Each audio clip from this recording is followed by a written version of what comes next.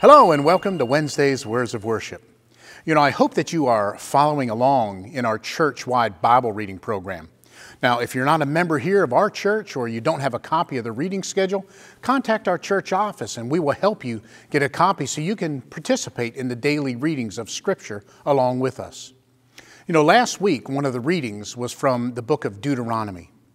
And in chapter 6, Moses is reiterating the commands, the decrees, and the laws of the Lord.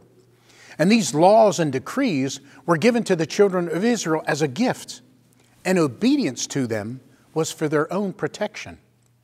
Now in verse 5, the Bible says, "Love the Lord your God with all your heart, with all your soul, and with all your strength." Moses tells the people that they are to talk about these laws all the time. Talk about them with their children, when they sit down to eat, when they walk, when they lie down, when they get up.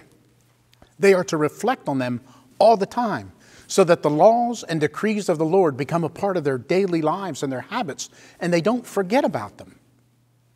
But then in the middle of the chapter, there's a warning to the children of Israel.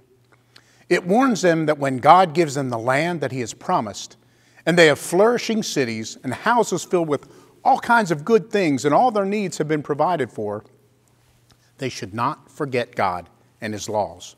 The warning is this: "Then when you eat and are satisfied, be careful that you do not forget the Lord who brought you out of Egypt, out of the land of slavery."